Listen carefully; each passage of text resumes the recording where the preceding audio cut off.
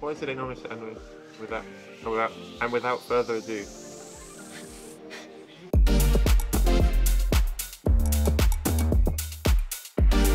Hi, my name's Sam Laidlow.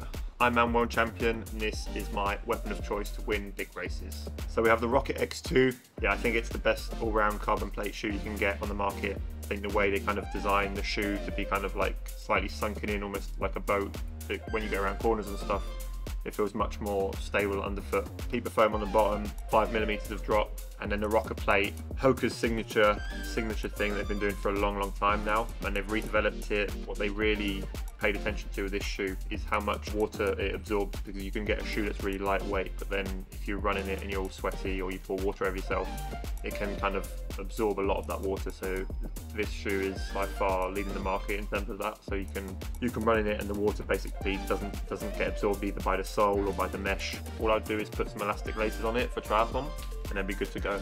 And without further ado, let's go for a run.